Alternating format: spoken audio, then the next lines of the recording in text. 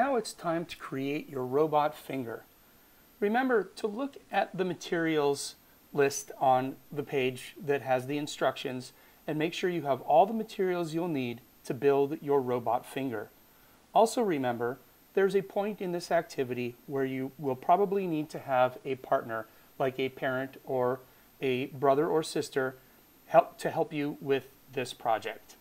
Have fun and start this video as soon as you have your materials. You can watch this video as many times as you want. In today's activity, you're going to make one of these, a robot finger. It's a lot bigger than your real finger, but it works the same way. It's divided into 3 sections at the top, just like in a real finger.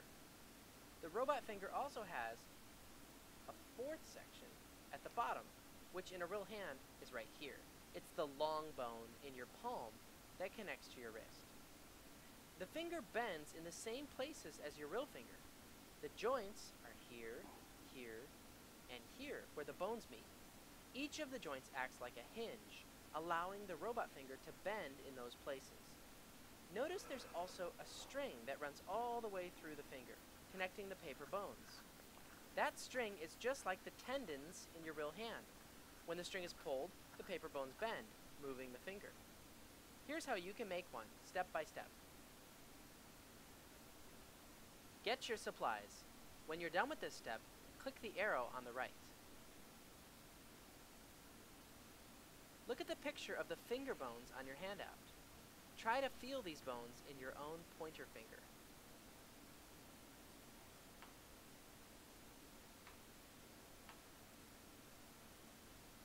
Cut along the dashed lines to cut out the rectangle.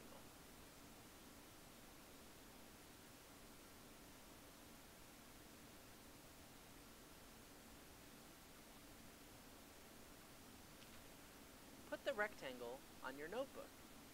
Trace all 6 gray lines. Use a ruler to help you make the lines straight, like this.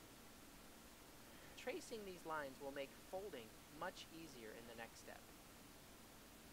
Instead of a notebook, if you have a blank piece of paper, you can use it to put your template on, and you can trace on top of that blank piece of paper.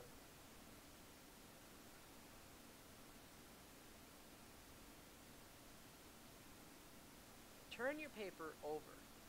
Then fold all 6 lines you just traced, like this. Make a good crease on each fold. The better you fold, the better your robot finger will work.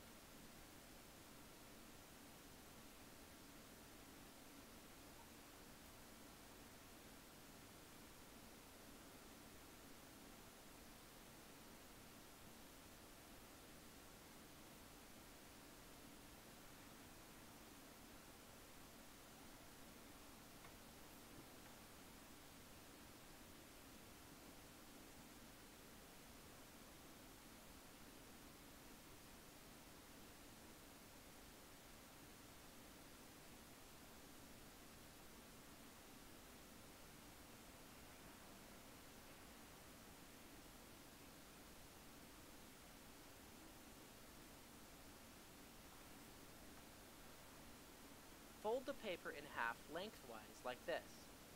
Use your scissors to cut out the triangles.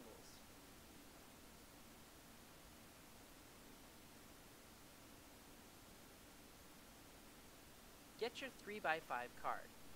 Then follow the steps below to cut off a 2-centimeter strip.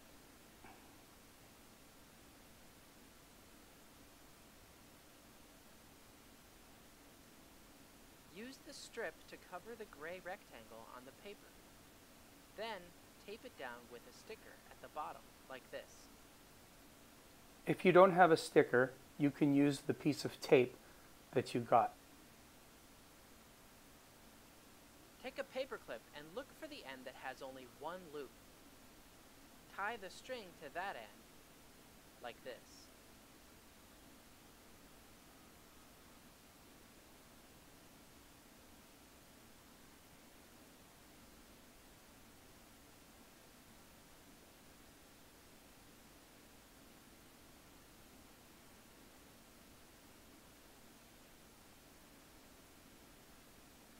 Make sure it looks like this when you're done.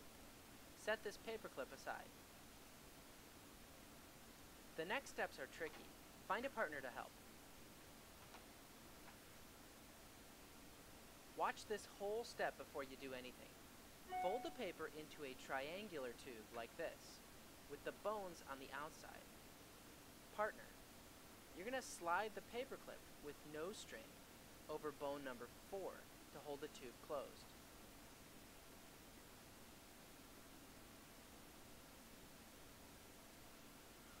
Watch this whole step before you do anything. Turn the tube like this, and partner, slide the paperclip down the tube while holding the string.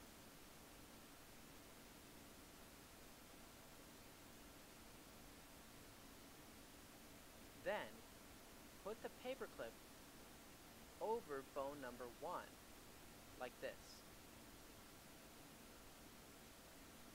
Your robot finger will work best if the knot is right at the tip of the finger. Hold the palm end of the tube and pull the string. Compare the robot finger to your finger. How are they the same?